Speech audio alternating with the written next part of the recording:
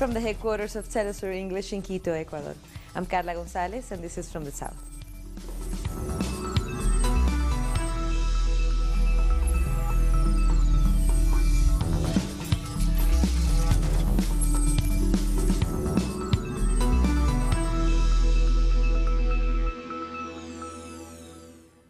We start in Botswana, where the country's high court has ruled in favor of decriminalizing homosexuality in an landmark decision for equal rights.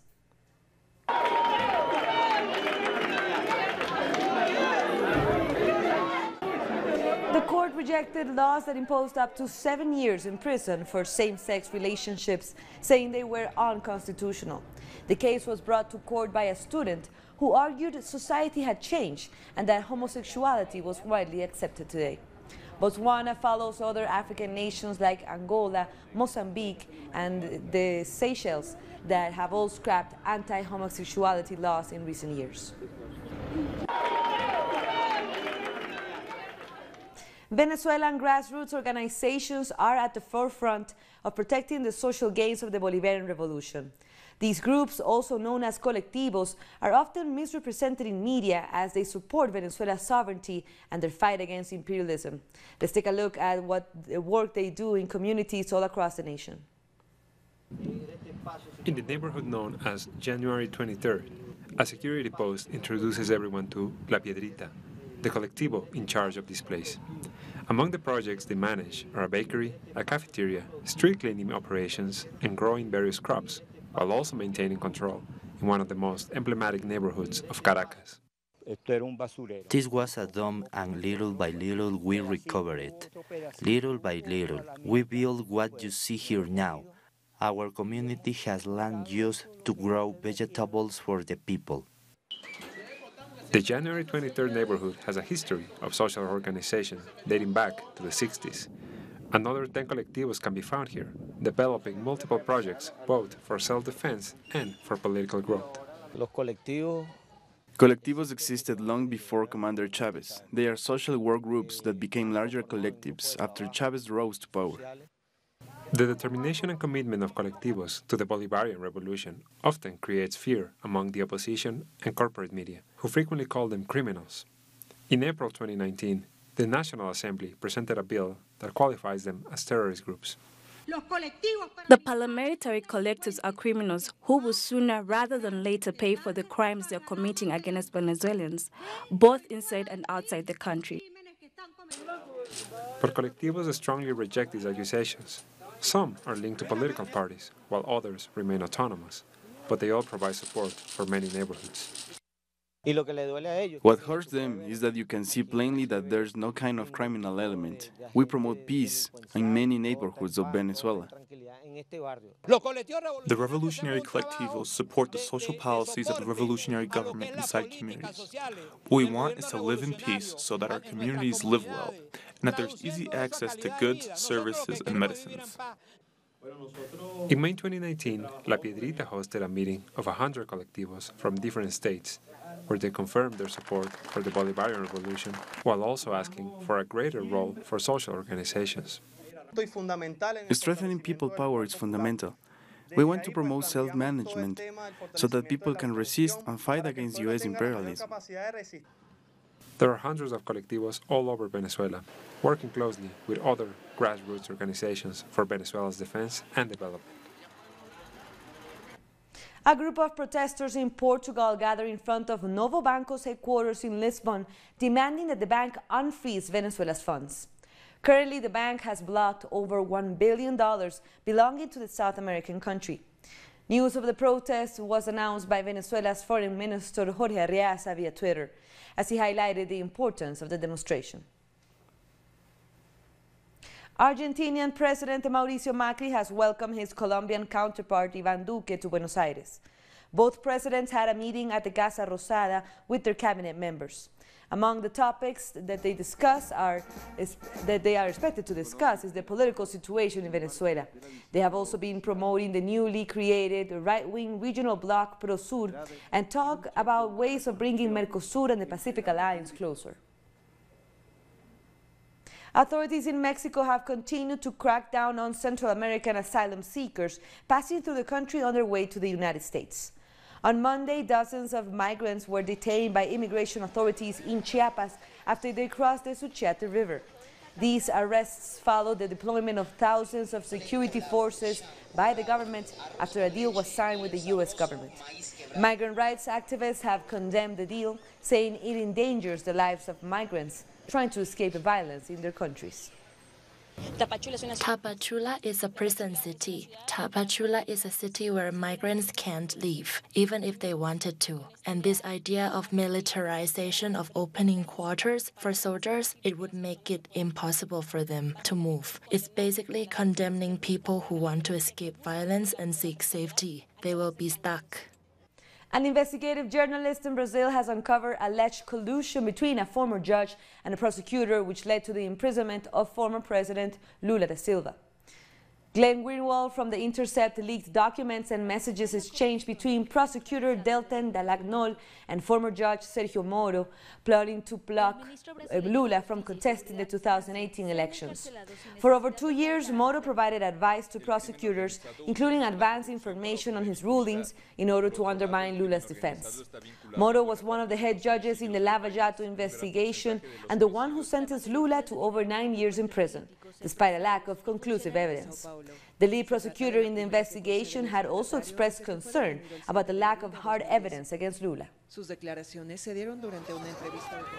Meanwhile, a group of protesters have taken to the streets of Brasilia calling for the release of the former president after the leaked documents were revealed on how the Brazilian anti-corruption investigators conspired to keep him out of the presidential race. The Lava Jato investigation, led by the then judge Sergio Moro, has a long and complicated story. It goes back to 2014, when the scheme to pay off politicians using a car wash to launder the money first came to light. Here are some of those key moments. First, in March 2014, the money laundering network known as Lava Jato was first revealed to the public. A year later, in March 2015, the Supreme Court published a first list of 49 people involved in the corruption scheme. And in March 2016, former President Lula was accused of holding hidden assets. In September that year, Moro and his team accused Lula of being the head of the corruption network. Also in April 2017, the Supreme Court expanded the investigation to include 98 more businessmen and politicians, including 8 members of President Michel Temer's cabinet back then. 2 months later, the newspaper O Globo revealed a secret recording in which President Temer approved an illegal payment, seemed to be approving it. The Attorney General Rodrigo Janot requested corruption charges against the president. Judge Moro was still working on his case against Lula, and in July, the Workers' Party leader was sentenced to 9.5 years. But Lula was able to appeal in freedom. A second court ruling in January 2018 increased his sentence to 12 years and 1 month. Finally, on April 5, 2018, Judge Moro issued an arrest warrant and Lula was taken into detention, where he has been ever since. Coming up, Bolivia wants to be a world leader in producing lithium, so don't go away.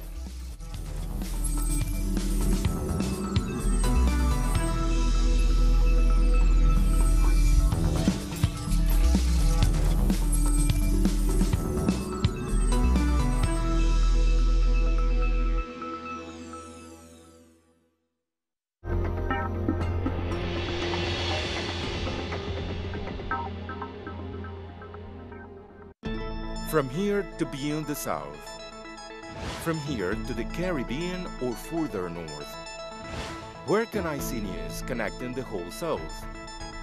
From Washington. From Mexico. From Caracas. From Quito. From Havana. You can always see the news from a new vision, connecting the global South. Only on Telesur.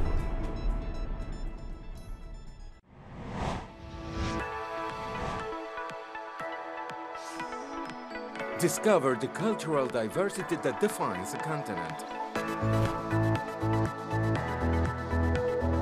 The place where art and tradition are part of the same nucleus. Artistic expressions,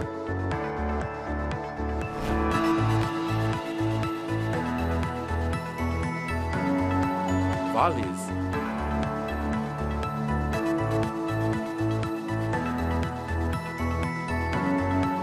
passion, and more.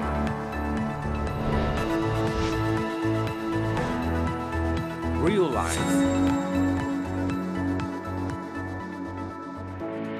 Fridays, only on this world.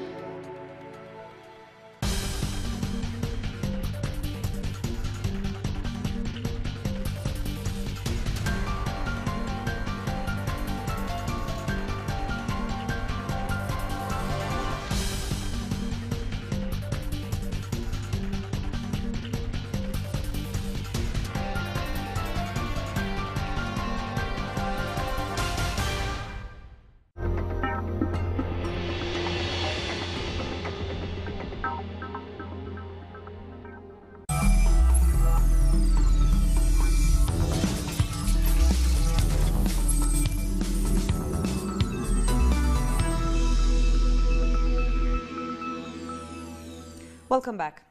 The UN mission in Mali has confirmed that at least 95 people have been killed in an attack in the central region in a village inhabited by members of the Dogon ethnic group. The attackers also killed animals and burned down houses, the government said, that adding to an investigation that was already underway. Reports state that the attackers came from the Fulani tribe. Tensions between the groups have been rising since an ethnic Dogon militia was accused of carrying out a massacre in an ethnic Fulani village in March. The UN mission in Mali today said that a deadly attack took place yesterday evening in the village of Sobanuku in the Mopti region. According to preliminary information, armed men led an attack that left at least 95 people dead and many others wounded. The mission is coordinating its response in support of Malian authorities, and the United Nations system in Mali is mobilizing to provide humanitarian assistance to help people affected. The mission also provided air support this morning in support of the Malian government to prevent further attacks. And Mali's President Ibrahim Boubacar Keïta has condemned the massacre. Speaking to journalists in Switzerland, Keïta appealed to Malians to come and work together and not be led by a cycle of revenge and vendetta. He added that he will cut short his official trip to Switzerland so that he can return home and address the security situation. I have decided to cut short my visit and return to Bamako, to Mali, as my duty demands it, to be close to our people when there's in a pain. And this pain is strong. It's cruel after all the sorrow we have lived through recently. We thought the cycle was closing, or at least reducing if not closing. Unfortunately, it started up again. The United Nations Security Council has extended by 1 year the arms embargo placed on Libya. The Council's decision comes as the standoff between forces loyal to the internationally recognized government and General Khalifa Haftar's so-called Libyan National Army continues. UN Secretary General Antonio Guterres said a weak implementation of the arms embargo has helped fuel the conflict between the two warring factions. The embargo that was first imposed in 2011 makes it illegal for any country to sell arms to Libya. However, the embargo has been frequently violated. The National Union of Metal Workers of South Africa and the South African Cabin Crew Association have protested outside the country's 4 major airports. According to a statement released by the two organizations, the protests have been necessary to demand the resignation of the Chief Executive Officer of South African Airways, Vuyani Jarana. The unions claim Jarana was forced to resign by government officials who they accused of plotting to privatize the airline. They say privatization of the airline will result in job losses. Sudan's ruling military council have released a leading member of the People's Liberation Movement North political party. Yasir Arman, who had just returned to the country after living for years in exile, was detained for 5 days. He was convicted for his alleged involvement in an uprising that began in 2011 in the Blue Nile state and was sentenced to death in absentia. Another 3 prominent protest leaders who were arrested over the weekend were also released after they met with the Ethiopian Prime Minister. Meanwhile, the civil disobedience campaign entered its second day with most shops closed as people stay away from work in protest against military rule in Sudan. Much of the city of Khartoum remains shut down to pressure the ruling military council. The strike was 100% successful on its second consecutive day. The first day was 100% successful and 95% on its second day for now. I've been looking for an open pharmacy since this morning, and I haven't found any medication until now. Rwanda's president has called for African cooperation in dealing with African problems. Speaking during his state visit to Gabon, President Paul Kagame spoke about the need for African countries to work together in solving problems than to rely on external intervention. He added that countries outside Africa cannot solve the continent's challenges, but rather add more problems. Kagame arrived in Libreville on Monday. From outside of the continent, if they are not careful about how they help, they end up complicating the problems even further. So the best way is to work with African institutions like the African Union and other institutions, and work with regional countries where the problems are, and then support their ideas, their initiatives as to how to deal with the matter. Barbadian Prime Minister Mia Mottley has assured citizens that the island's economy is on the mend as she called on Barbados' diaspora to contribute to national development. Mottley was speaking at the recent town hall meeting in the UK hosted by the island's High Commission in London. We're going to build the commitment of people to go beyond the call of duty to build out our nation to be great. I don't want to sound like the man who visited this town earlier this week. But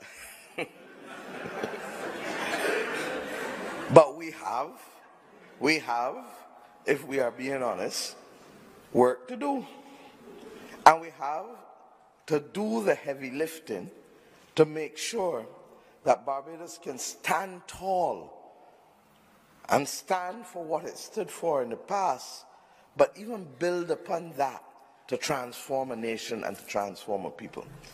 And in a lighter moment, PM Mottley was beaming with national pride when she recalled a recent FIFA Women's World Cup encounter. Last night in Paris, we have not yet fielded a women's football team that has qualified to the FIFA Women's Finals, but we will, and we're working on it.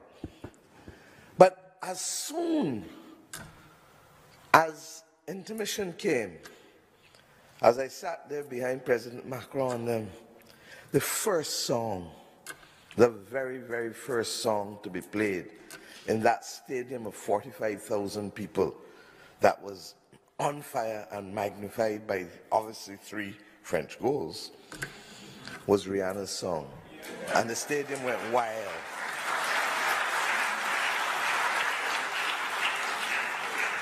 So that we got there anyhow.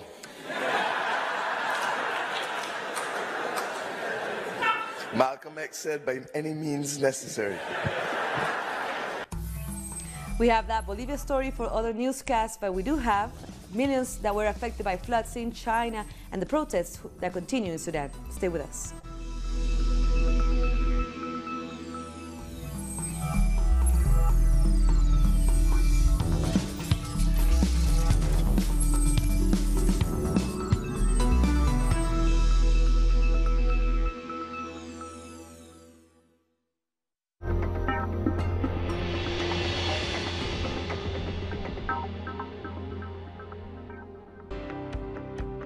Enjoy the best content in spaces where you will discover new perspectives, innovation, well-being, conservation, equity, traditions, A wide variety of contents that you will find on Telesur, the news source of Latin America and the Caribbean.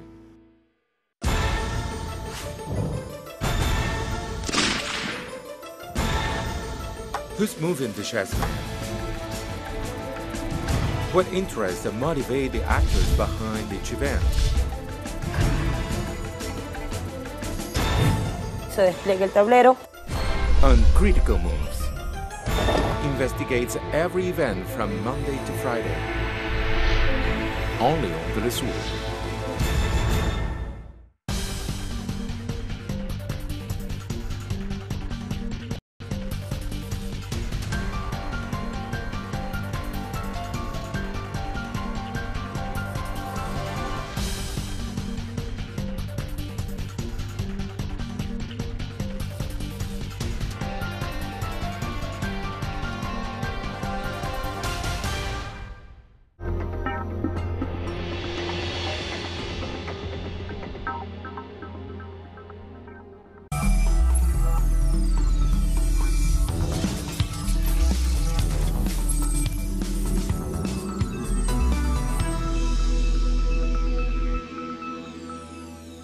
Thank you for joining us again. The president of Greece has dissolved parliament after accepting Prime Minister Alexis Tsipras' call for a snap election. Tsipras called for the election after the main opposition, New Democracy Party, defeated his leftist Syriza party by 9.5 points in the European parliamentary elections last month. The government wants to hold a new election on July 7th. The Prime Minister said with the early election, he hopes to preserve the economic progress made in recent years as it remains fragile after borrowing more than 280 billion euros in 3 separate bailouts. The Iranian and German foreign ministers held a joint news conference expressing their support for the nuclear deal signed by the permanent members of the United Nations Security Council and Germany with Iran in 2015. Speaking in Tehran, the top Iranian diplomat Mohammad Javad Zarif and his German counterpart Heiko Maas said the P5+1 agreement with Iran brought peace in the Middle East closer. The United States inflamed tensions in the region by unilaterally withdrawing from the nuclear deal in 2018, imposing new sanctions on Tehran and sending an aircraft carrier to the Gulf. However, Iran says it has remained faithful to the terms of the nuclear deal despite the United States' exit and subsequent economic attacks on the Islamic Republic. The new tension in our region is the result of the economic war the United States declared against Iran. Mr. Trump said himself that we are in an economic war with Iran. The only way to decrease tensions in the region is to stop the economic war. And China is breaking records as it increases its gold reserves and diversifies away from the US dollar assets. China is investing heavily in gold as the White House continues to pursue its trade war. It has added more than 58 tons of the metal to its reserves over the past 6 months. The country has the 6th largest gold reserves in the world, having focused on foreign exchange reserves in the past, of which it has $3.1 trillion worth. Central bank gold purchases have increased globally by 68% in the first quarter of 2019 in comparison with the same time period last year. Turkey is looking at purchasing fighter jets from Russia and China after the U.S. threatened to prevent the delivery of its F-35 aircrafts. According to local media, Ankara has plans B, C, and D in the event that it has to purchase fighter jets from another source. The U.S. has said it will not deliver the F-35 if Turkey's deal to purchase the Russian-built S-400 air defense system goes ahead. Turkey and Russia signed a $2.5 billion contract for the model in 2017. Protests erupted in Pakistan against the arrest of former President Asif Ali Zardari. Thousands took to the streets of the capital, Islamabad, on Monday to demonstrate against the arrest of Zardari, who was detained on Monday on money laundering charges. His supporters say the arrest is unjust and politically motivated. One person has been confirmed dead after a helicopter crash in New York City. The helicopter crash landed onto the roof of a 54-story building in Midtown Manhattan and caught fire. This killed the pilot inside the plane. The building, known as the AXA Equitable Center, houses the U.S. headquarters of the subsidiary of the French-based insurance and banking company. We now bring you more stories from around the world. 4 more bodies have been recovered from a wreck of a tourist boat that sank on the Danube River in Budapest last month. The boat was carrying South Korean tourists when it crashed with a cruise ship and capsized, leaving 20 people dead and 8 others missing. Recovery efforts by the Hungarian and South Korean teams have been hampered by high levels in the Danube. It is the first time after the tragic event I've seen in the TV and read in the newspapers, and I was also on such kind of ships, tourist ships, and it is very upset to think that could happen also with us, such tragic events. In China, more than 1 million people have been affected by floods in Jiangxi province. Heavy rainstorms and floods hit regions in eastern and southern China over the weekend, killing 6 people and destroying more than 100 houses. Sudan's health ministry says the barricades being placed on roads by protesters have affected hospitals. According to officials, hospitals cannot be easily accessed as there have been cases where emergency cases have been delayed. As civil disobedience demonstrations continue against the military council, demonstrators have vowed to continue pressuring them to step aside and let a civilian-led government take power. At this time, the hospital is working under emergency. Many employees have reported the challenge that they are facing to get to work because most of the roads have been blocked by protesters. We are appealing to those who block these roads to open them for those in need of healthcare, since many people lost their lives because they cannot reach the hospital. And with that, we end our news brief, where you can find these and more stories by checking our website, telesurenglish.net. And be sure to also join us on social media. We're on Facebook, Twitter, and Instagram. For Telesur English, I'm Carla Gonzalez. Thank you for watching.